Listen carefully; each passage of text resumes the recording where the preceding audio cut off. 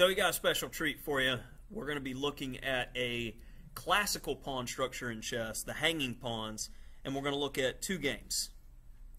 And the first game is going to be following our great game series with Karpov, and he so efficiently puts away Korchnoi that he makes the hanging pawns, which most people look at as a disadvantage, into advantage. And in the second game, we're not going to tell you the ratings of the players playing, but if you can guess in the comments, we'll send you a free book. Okay. Nobody in this room can comment. I'll know it's you. Cheaters. So, let's go ahead and get started. Now, we get a typical Queen's Gambit structure, and notice this move order. This is one of Karpov's specialties. He didn't want to play Knight f6 first because you have to face the exchange variation. If you play Bishop e7 first, there is no exchange. So that's a minor finesse. Now he plays Knight f6 because with the knight committed to f3, the exchange variation isn't as strong, like the way we taught you to play it with the Knight e2, which is seen in the d4 repertoire video. Kasparov's version of the exchange. So Bishop g5, and a line that got some popularity was with Bishop takes and Rook c1, and this type of position, it's got just a slight amount of pull for a moment, and then once we get to right here, I'm pretty sure this Bishop takes line played in this way is busted, because black has full equality in the bishop pair in an open position. This looks like a game where it went a little off for white because he didn't get what he wanted, and now he's going to get busted. Keanu is on his way. Oh, Laughlin, he is currently not with me. Yeah, pretty sure he did. Uh-huh. Okay, I use first name, so I should be okay there. Ish. Now, coming back to the main game, Bishop h4, castles, e3, and this is one of those things I wanted to show for my Queen's Gambit players. I've been liking investigating these types of moves like g4, but it's interesting what the computer recommended here. It allows g5 so you can play knight e4 and work the pin on the bishop. That's a nice little in-between move that I didn't expect. And now tickle. And it looks like he's getting a little something, but after knight e5, frickin' exclam. Check. Pins and stuff. Ah, so nice. Knight takes. And this is good too, because queen takes, knight f3, knight takes g1, and you got a draw. So, pretty ridiculous game there with the whole g4. I just really like that, so I wanted to throw that in there as a bonus. So b6, we got rook c1. And after takes, get c5, and we have our classical hanging pawn structure. Now it's time for the clinic and how to play this position for black.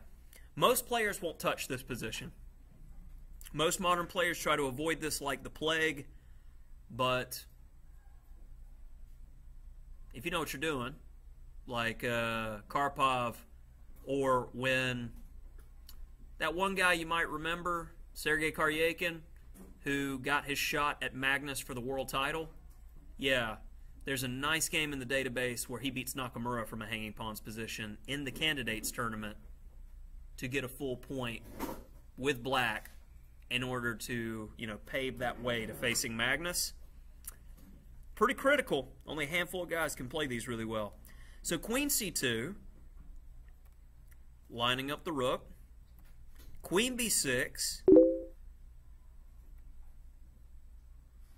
And after Rook FD8. This next move is critical in the structure to remember. Queen E6. Now, notice with the queen there, it's unnatural, right? It gets the queen out of the way of the rooks. And at the same time, it's going to be eyeing key squares after different pawn pushes.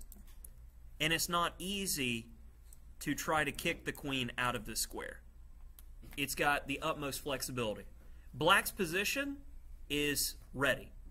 If you push these pawns too quickly without being critical, you'll be dead lost. So it's very important to be patient here.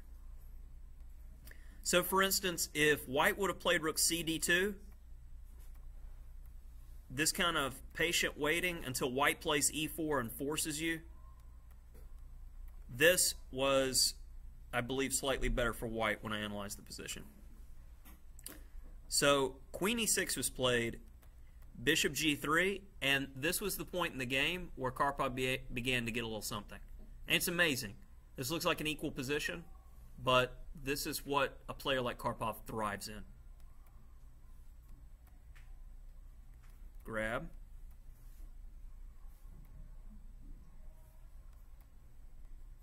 He's just slowly improving. Don't take my A pawn. Improving the king. Now coming back the other way, thinking about D4. Making D4 the dream. Now right here, white's pretty much got to play takes. And then this position was pretty nice, hitting the queen. So after D4, knight E2 was played. Pieces are coming alive. Not in too much of a hurry, Queen E5. And when I was analyzing, I analyzed quite a few of Karpov's games when I was choosing games for the series. And this is one of those things that I noticed time and time again. When I was analyzing Fischer's games, when it's a critical moment like this, where there's this deep tactic that would make the position really messy, it may be winning. Fischer would go for it and win the game because he's razor sharp. Karpov will more than likely see that, but go, it's pretty messy. So then he chooses a move which just squeezes that much more, which I talked about in a different lesson, the concept of Karpov's style being like a boa constrictor. It's just, he's going to keep turning the screw on the weaknesses that you have, making you contort yourself to try to defend everything, and only then is he going to break you. So here, rook takes d4 does work in the position with queen takes g3, and this is messy. But Karpov here simply plays queen e5, hitting multiple weaknesses, just turning that screw tighter. So king h1, and again, another solid, quiet move. Now we take the pawn. Didn't want to trade off the last rook. Wants our knight closer to doing tactical stuff. Nice. Check. Knight's on a better square. Such coordination. It's all the pieces just keep working together. Rook takes. He's not worried about anything. And again, this is one of those situations. G5 leads to mate. Karpov simply goes queen d6 going, do you want to trade queens so you have no chance whatsoever? No. Well, I'll check you. And then go queen d6 and threaten it again. And now after rook b5, the rook's coming over. And Korchnoi had enough. Did it look like, I mean, there were tactical ways that black could win, but I think from a practical standpoint, Karpov played very, very well in the sense that he allowed no counterplay at any point in time while continually just slowly improving his position. I do not care what the computer evaluation says. If your technique wins the game, we're beating humans, not computers. And especially your generation. You're growing up using nothing but computers to analyze, and you believe what they offer is truth in all situations. Now, it's great because we're seeing all these players that are growing up in areas of the world, especially in India. There are so many young, strong Indian players, IMs and GMs, just like they're just being grown there from tactical chops and using the computer. But the drawback with this is they'll look at a beautiful game like this and be like, well, Karpov played inaccurately. He could have just won tactically like this. When does style come into how you problem solve? If I see that I can win the game tactically, but I have a chance of missing something and blundering and losing on the spot, versus I know I can play this move and I'm 100% a little bit better than I was on the previous move, and I'm not losing with no chance to lose, and I'm going to keep mounting pressure, what sounds easier to play? The second one. So keep this in mind in your games. You don't always have to have flashy wins. Well, I mean, come on, do better. But sometimes the clean win, it just feels nice when your opponent had no chance. Now, let's take a look at one of these student games that uses the hanging pawns. And the butthole needs to be paying attention to this one from the white side.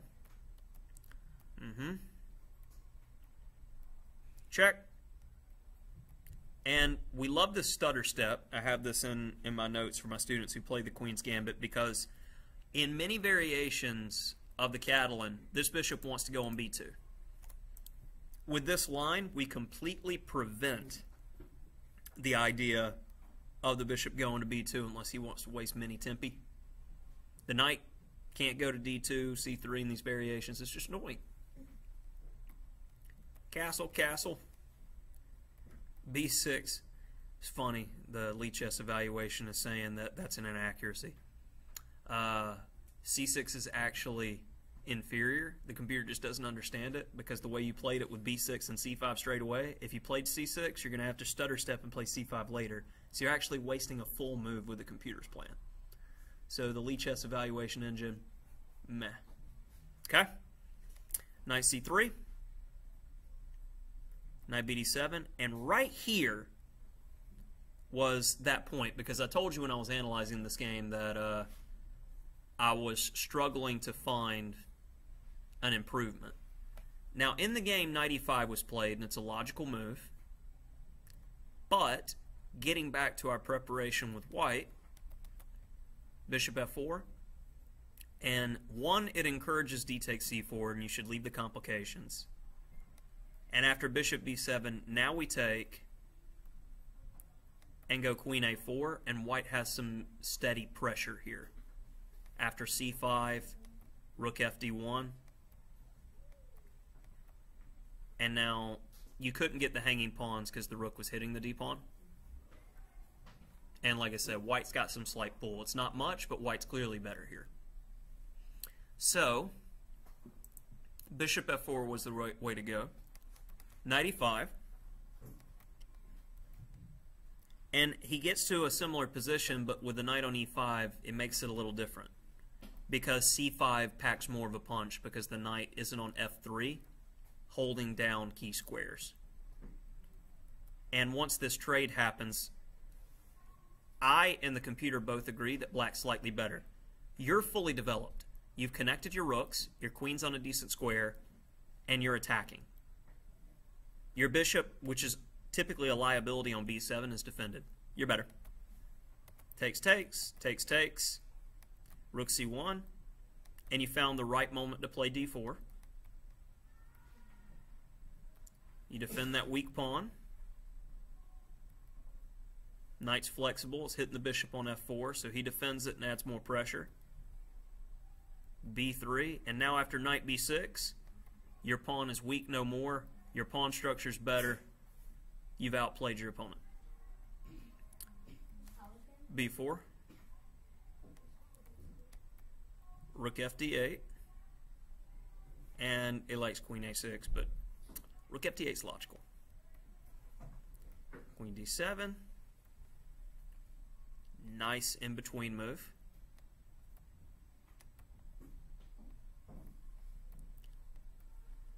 After Rook H5.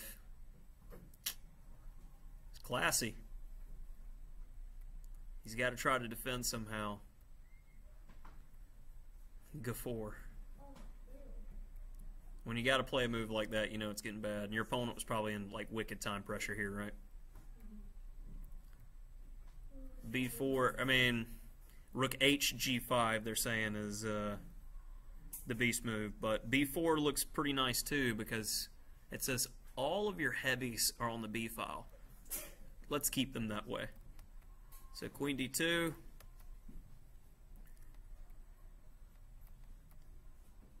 And most of this was you using the fact that your opponent was in time pressure. You weren't like playing hypercritical moves.